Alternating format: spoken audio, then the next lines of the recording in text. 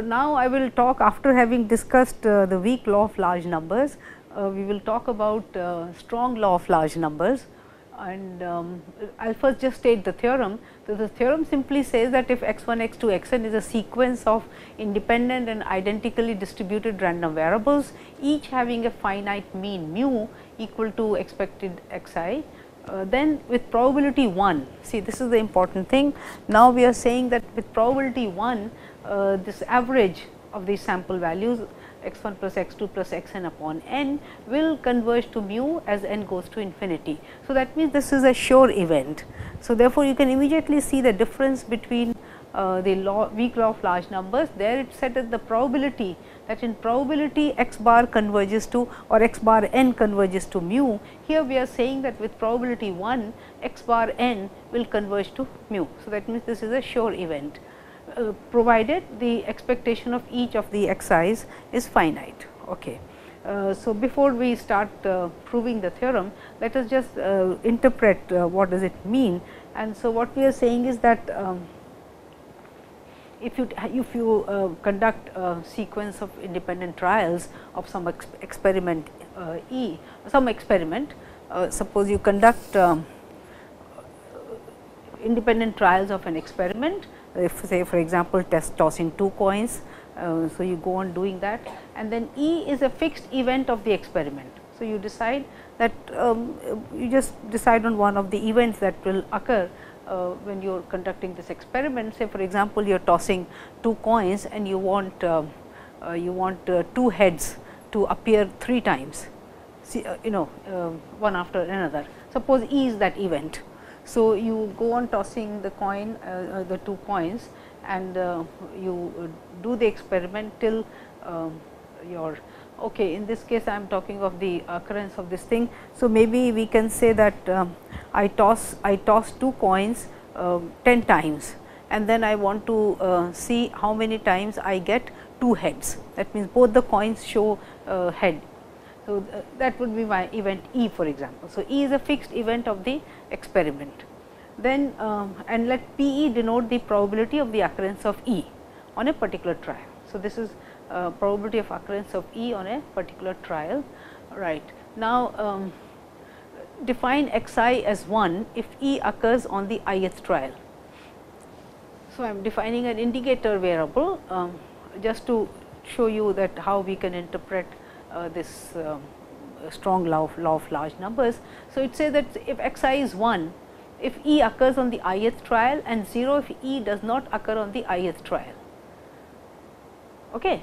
So, this will be the indicator variable of the event E. That means, if E occurs on the ith trial, we will say x I takes the value 1, otherwise x I takes the value 0. Right. So, then what the strong law of large numbers is saying, that see this sequence x 1 plus x 2 plus x n upon n, this is converging to mu as n goes to infinity with probability 1. So, that means, and what does this count? X 1 plus x 2 plus x n. X 1 plus x 2 plus x n is the number of occurrences of E in the first n trials, right, because x I is 1 if E occurs in the ith trial. So, when you add up x 1 plus x 2 plus x n, that will be the total number of times E has occurred when you have conducted the first n trials. You just started and then you started counting, you started your trials and then you started to count the number of times E occurs, and that is given by x 1 plus x 2 plus x n, right. So, number of, and strong law of large numbers is saying that this ratio, that means the number of times E has occurred divided by the total number of trials, that will converge to your expected value of x I, which is equal to P E, right. So, this we are denoting the probability of the occurrence of E by P E. So, this is the probability of E, right. I mean, I have denoted P E by the probability of occurrence of E, and so this ratio will converge to E x I, which is the probability of E, right, and this is with probability 1. So, this is a certain event, right. So, this is interesting interpretation, and therefore, this the strong law of large numbers reinforces our concept of the way we had defined probability through relative frequency. Okay, through the now let us prove the result. So, we have assumed that expectation of x I minus mu raised to 4 is equal to k is less than infinity. So, we are assuming that the fourth moment about the mean is finite, and then we show that. So, let us define S n as sigma I varying from 1 to n x I minus mu. Then we want to compute expectation of S n 4, right, which would means that sigma x I minus mu, this whole thing I varying from 1 to n, this whole thing raised to 4, expectation of this. So, now if you expand this, so I should have a mu, this bar here also, summation. So, this should be sigma x I minus mu, I am writing sigma this. So, therefore, this whole thing is 4. So, this should be this, right, and then this whole thing is raised to 4. So, sigma x I minus mu I varying from 1 to n, and I am saying S n 4. So, this whole thing raised to 4, and then this expectation. So, when you are now taking the fourth power sigma x I minus mu raised to this whole thing raised to 4. So, therefore, I am now expanding this by the binomial theorem. So, this will be summation I varying from 1 to n x I minus mu raised to 4, right. So, this is your up to n terms. So, each raised to fourth power. Then you will take 2 at a time, product of 2 at a time. So, this will be 4 times sigma I j varying from 1 to n x I minus mu cube into x j minus mu, where I is different from j, right. And similarly, then you will again take 2 at a time I and j, and this will be 6 times x I minus mu whole square into x j minus mu whole square, summation I j from 1 to n, I again not equal to j. Then you will take 3 terms at a time. So, I j k, and that will be plus 4 times summation I j k, all varying from 1 to n, but I is not equal to j is not equal to k. So, all 3 indices have to be different, and this will be x I minus mu whole square into x j minus mu into x k minus mu. And finally, product of 4 terms, where again I j k l are all different. Oh, I should have said here I not equal to j, not equal to k, not equal to l, right, and this is also varying from 1 to n, right. So, this is x I minus mu into x j minus mu into x k minus mu into x l minus mu. So, this is the expansion of S n raised to 4, and so the expectation is all outside. So, this is the big bracket and the expectation of this. Now, of course, expectation can go inside, it is a linear function. So, in the sense that yes. So, expectation can be taken inside. Then I have assumed independence of the random variables x 1, x 2, x n. So, then expectation of the product is product of 2 random variables is the product of the expectations. So, E can also go inside here now, inside the summation sign, and since expectation of x I minus mu is 0 for all I. So, you see that the expectation of this will be 0, and similarly this will not be 0, but here again you have linear terms. So, expectation of this and expectation of this will also be 0, and here of course all the 4 expectations will be 0, because these are independent. So, this will be summation expectation of x I minus mu into expectation of x j minus mu, and so on. So, so these terms will disappear. So, you will only be left with sigma I varying from 1 to n x I minus mu raised to 4, and then 6 times summation I j varying from 1 to n I not equal to j x I minus mu whole square and x j minus mu whole square. Now, we have already assumed that this is equal to k and this is less than infinity. So, here you have n such terms. Again, independence tells you that you can just add up these numbers, you can add up k n times. So, this will be n k, and then here you are saying I is not equal to j. So, the choices you can have is n into n minus 1 by 2. So, this many pairs you can have such I j, so that I is not equal to j. So, therefore, this will be n into n minus 1 by 2. So, that cancels out with 6. So, there will be 3 times, this is what you will get. What we are saying is that since variance of x I minus mu whole square, because I am assuming that this is always non-negative. So, this is equal to expectation of x I minus mu raised to 4. Right. If you write the expression for this, this is the fourth moment expectation of the fourth moment about mu minus expectation of x I minus mu whole square.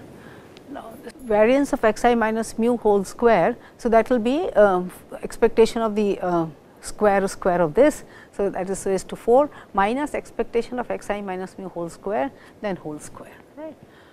This of course, is your variance of x I.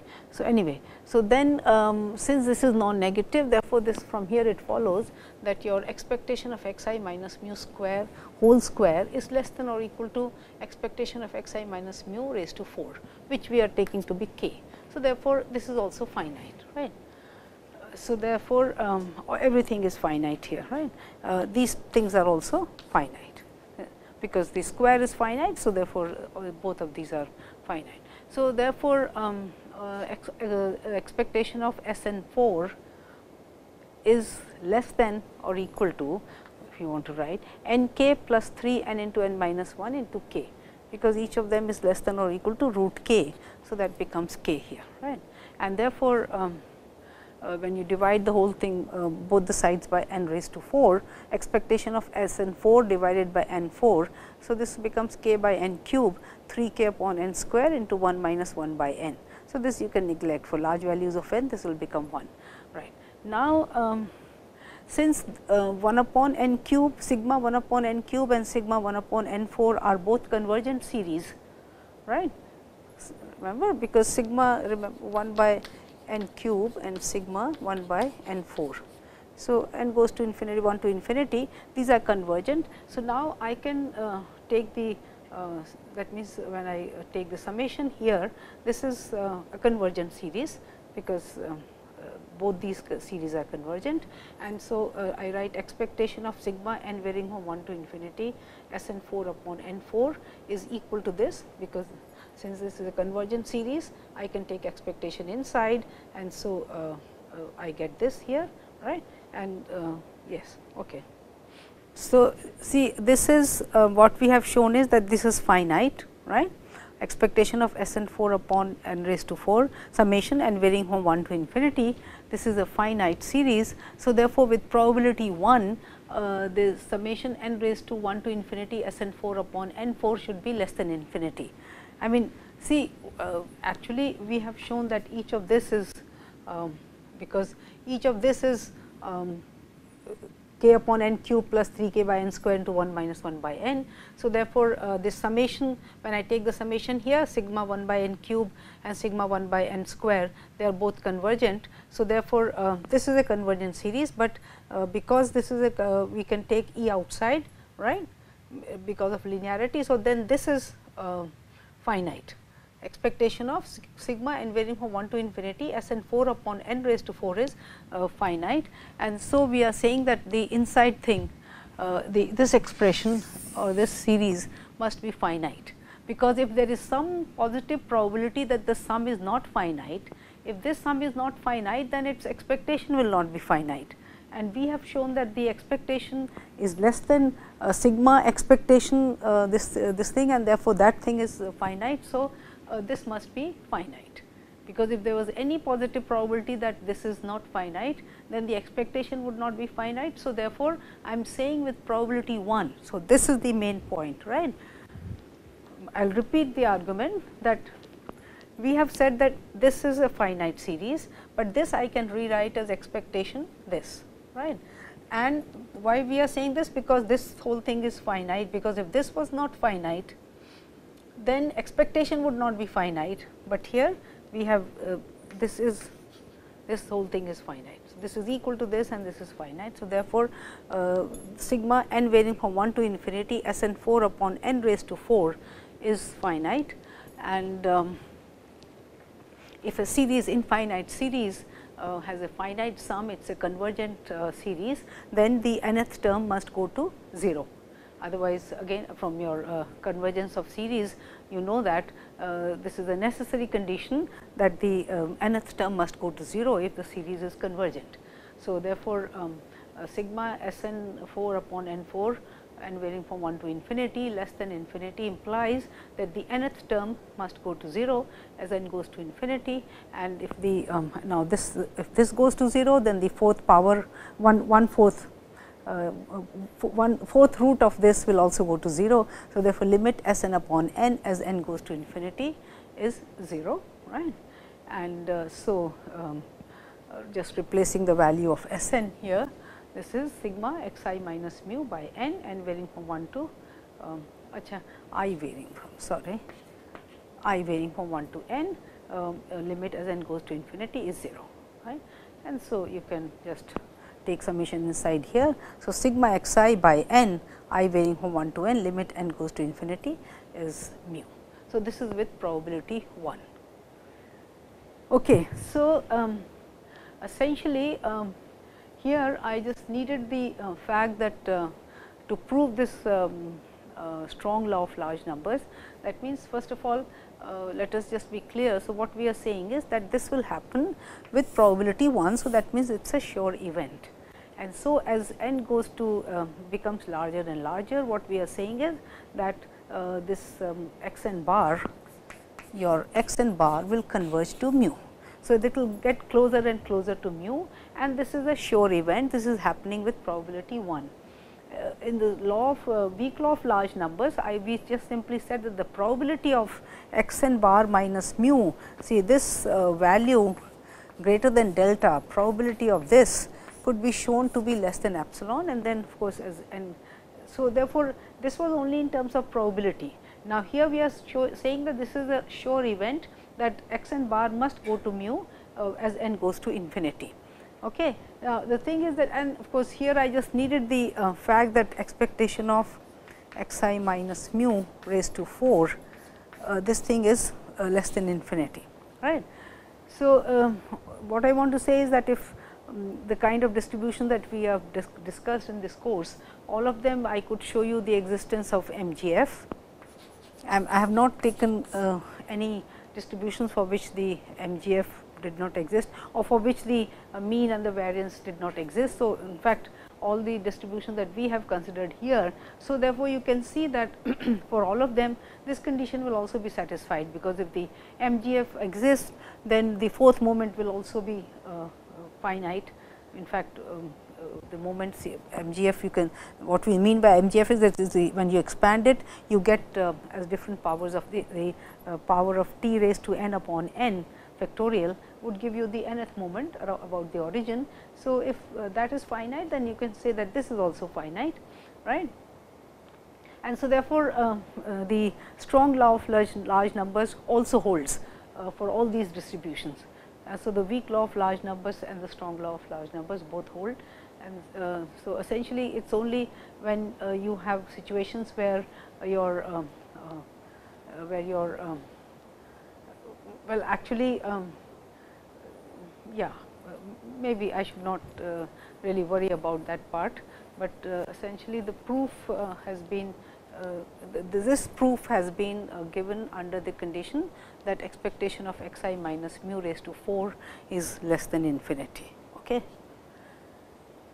Fine, and that this is a sure event. That means, here this will converge, the x n bar will converge to mu as n goes to infinity with probability 1. Okay. Now, just want to look at Stirling's formula here, and see, all of you know that n factorial can be approximated by under root of 2 pi n into n by e raised to n. So, many times this is a very useful way of approximating the factorials, right, and in many limiting situations and so on, we it is very helpful to be able to replace n factorial by this, and then you can get good results. So, in other words, what we are saying is that n factorial upon under root 2 pi n, n by e raised to n goes to 1 as n goes to infinity. This is the idea, right. Now, the solution what we are doing here is we are saying that let x I be Poisson 1.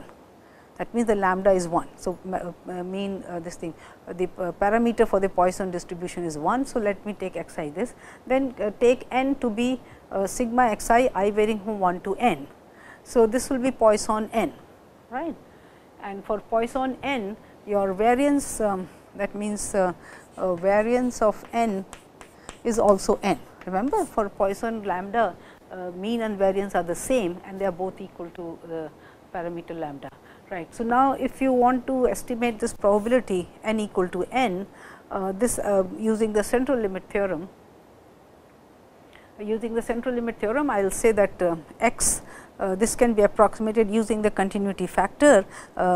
X lies between n minus half and n plus half, where x is your normal n n. Okay. So, applying the central limit theorem. I will approximate this probability by saying that the corresponding normal. So, for large n we will say that n behaves like a normal variable with mean n and variance n, right. So, this is what you want to compute, and therefore, in terms of so when I want to write this probability. So, this one, because x is normal, I will write as 1 upon under root 2 pi n, because the variance is n. So, standard deviation will be root n, and this will be n minus half to n plus half of e minus x minus n whole square to n dx. So, this is my probability using, because I have used the central limit approximation. Fine. Now, just look at this integrand. See, what I am saying here is that x minus n whole square upon 2 n at the lower limit n minus half is n minus half minus n by 2 n whole square, which is 1 by 4 into 2 n. So, this goes to 0 as n goes to infinity, and so e raised to minus something going to 0 is 1, right. And similarly, when you substitute n plus half for x, then again this will be 1 by 8 n, right. So, you see the in the limiting case, as n becomes large, the two limits come close, right, and the value of the integrand is close to 1, right, because for n large this is always 1.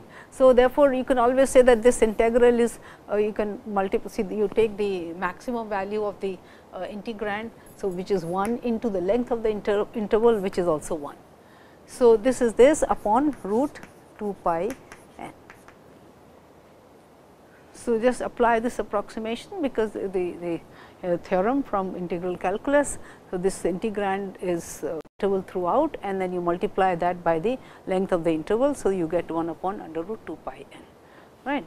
And so, this probability is approximated by 1 upon under root 2 pi n, and but since this is, we said this is Poisson random variable, because we started with the assumption that n is sigma x I. So, then this probability in terms of Poisson probability can be written as e raised to minus n, n raised to n divided by n factorial. And so, from when you equate these two, then you get that n factorial. I mean, you equate this with this and then approximate by 1 upon under root 2 pi n. So, your n factorial is under root 2 pi n, n by e raised to n.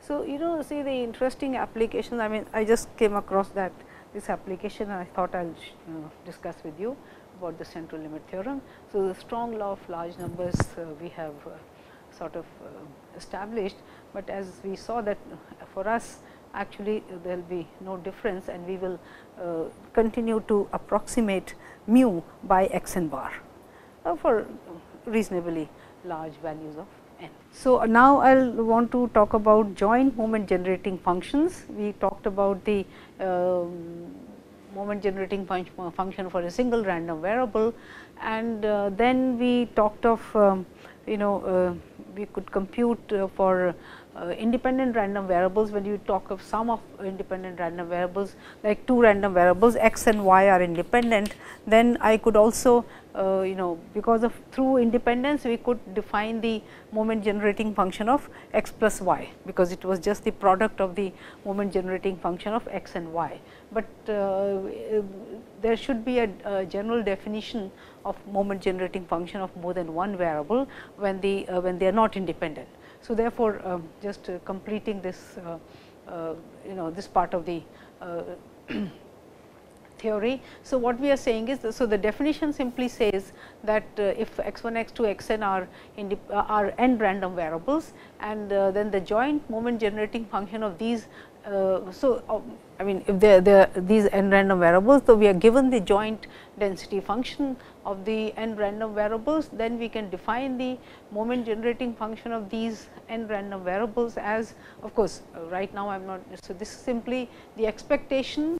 That means, so you now need n real numbers t 1, t 2, t n. So, we will say that the moment generating function of x 1, x 2, x n is actually and I will denote the MGF by m of t 1, t 2, t n. This is expectation of e raised to t 1 x 1 plus t 2 x 2 up to t n x n.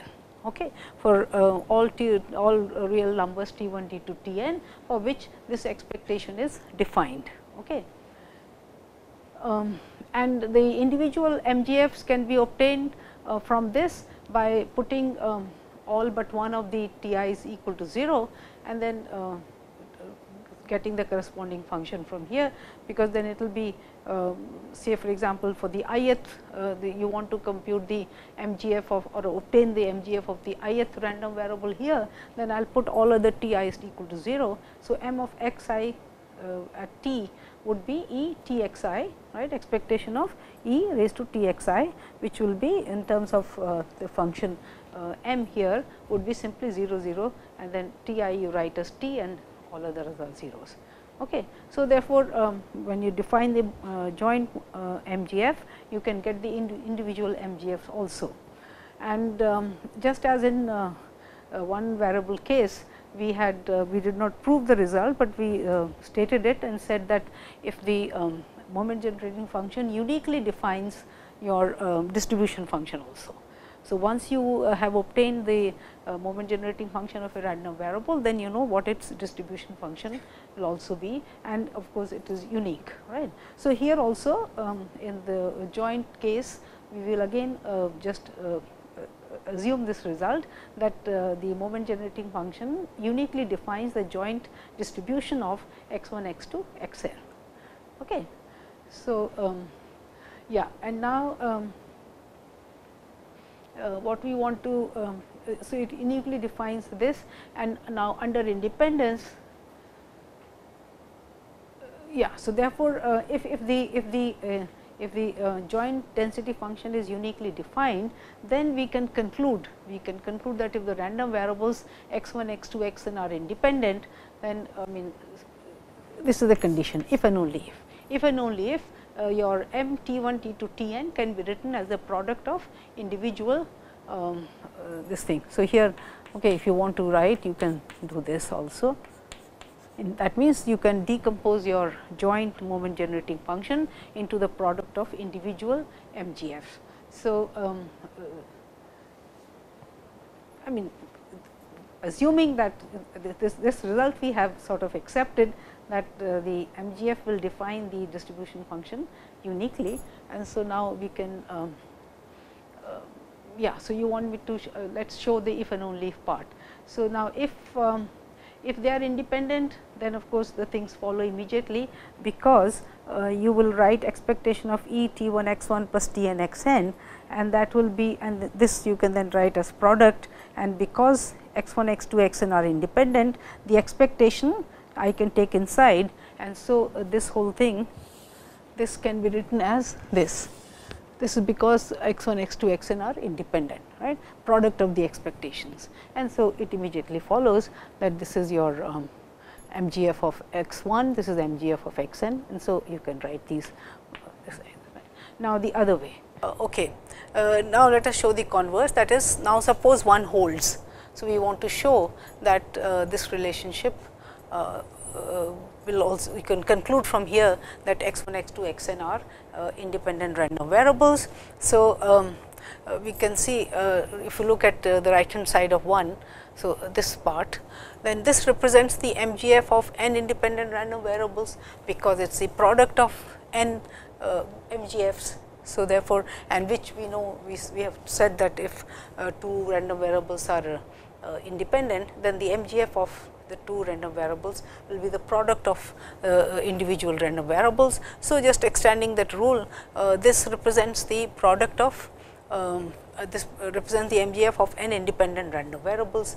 Now, the ith of this random variable, the ith term here m x I t I, of which has the same distribution as x I, right, because so here each one of them, for example, m x 1 t 1. So, this is the moment generating function of x 1, and as we have been saying that the moment generating functions characterize the PDF uniquely. So, therefore, each of the terms here, each of the MGF here determine uniquely the corresponding distribution PDF, or so which is of the ith variable, right. So, just as for a single random variable, the MGF uniquely determines the distribution of the random variable, the joint MGF uniquely determines the joint distribution.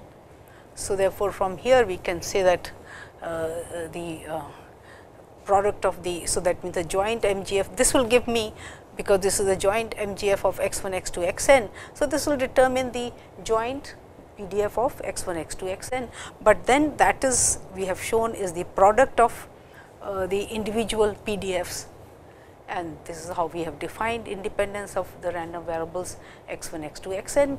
That is, if the joint PDF, which I have written down here. So, the right hand side of 1 represents a distribution which is the product of individual distributions of x i's, and therefore, this is the, and so here, and therefore, you can expression wise also write that m of t 1 t 2 t n is equal to this expectation of t 1 x 1 plus t 2 x 2 plus t n x n into f x 1 f x 2 f x n. That means, the joint density function of x 1 x 2 x n joint PDF is the product of individual PDFs.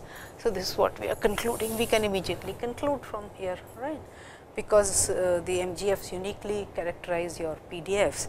So, therefore, just using that fact, I can conclude that the joint PDF is this, and therefore, x 1 x 2 x n are independent random variables. So, a neat proof of the fact that if you can write the joint moment generating function as a product of individual this thing, then it implies that the random variables are independent, and if they are independent, then you can also write the MGF joint MGF as the product of individual MGFs. So, we have been using some of these results, but now I have sort of given you a theoretical, I have supported it by theory. See, in this example, I am just trying to demonstrate the use of joint MGF. So, even though x and y are independent random normal random variables, each with mean mu and variance sigma square. So, if you start with that, then we have already shown that by using the method of transformation, that x plus y and x minus y are also independent random variables, and in fact, they are normal random variables. But now, I want to use the method of MGF to show that x plus y and x minus y are independent, and then of course, once we have shown once we obtain the individual MGFs, then as I have been saying that once you know the MGF, you can also determine the distribution function or the density function of the random variable. So, we will do that. So, just as an illustration of what we have just discussed, I want to go through this example. So, since x and y are independent and they are normal independent random variables, and they are both mu and sigma square, right. So, therefore, x plus y will be normal to mu, and then variance will be get added because they are independent. So, 2 sigma square, and for x minus y the mean will be 0 and the variance will be again 2 sigma square. So, therefore, if you want to write MGF of x plus y, because it is normal with mean 2 mu and variance 2 sigma square. Therefore, it will be e raised to 2 mu s plus half into 2 sigma square s square, right. This is, and similarly MGF of x minus y will be, because the mu is 0, the mean of this is 0. So, it will be e half into 2 sigma square into t square. This is simply t square, right.